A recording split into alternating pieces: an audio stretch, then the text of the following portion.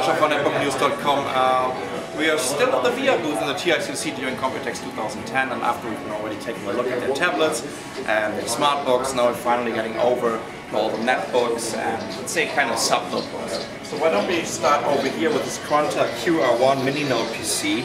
Comes with a 10.1-inch display, 1024 by 600. It's a VIA Nano U1700 CPU with 1 GHz. I think that's the first generation of the VIA Nano, a single-core architecture. And it comes with the VX855 chipset. That means it has an integrated VIA Chrome HC graphic processor, which is pretty much doing decent, well, not only pretty much, doing a goddamn decent hardware acceleration of videos. As you can see, this is like a, I don't know, I would say like 10 to 15 Mbit stream, so this is running absolutely smooth. Besides this, well, as you know, Quanta is a huge ODM over here in Taiwan. This is more like a design sample, and they're waiting for other companies to brand it then. Over here we have a Sunspirit. It's an 11.6-inch system running the VIA Nano U3300. That's the second generation of the VIA Nano processor. It's also running the same chipset, the VX855.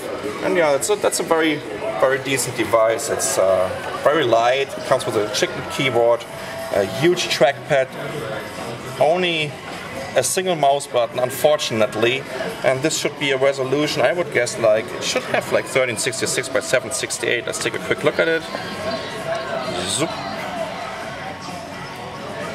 Here we go. Oh, interesting. This is only running 1024 by 600. This might be a little bit too low for me to use it.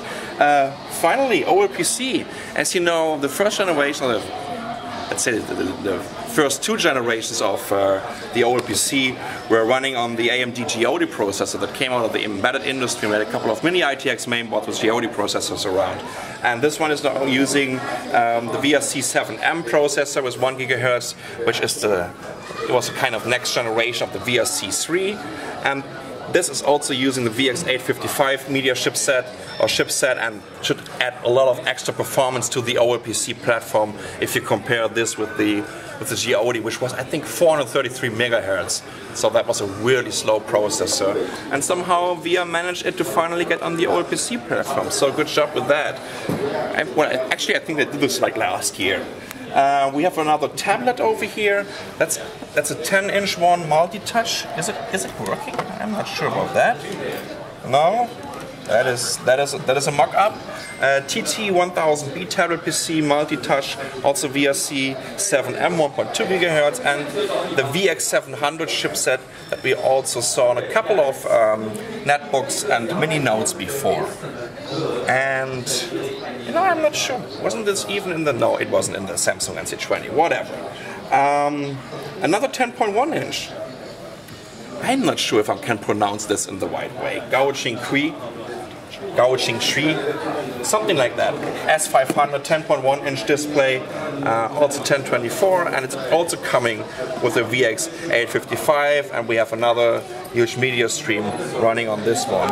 You know what, actually it looks very familiar to the one that we just saw from Quanta. No, actually it's absolutely the same.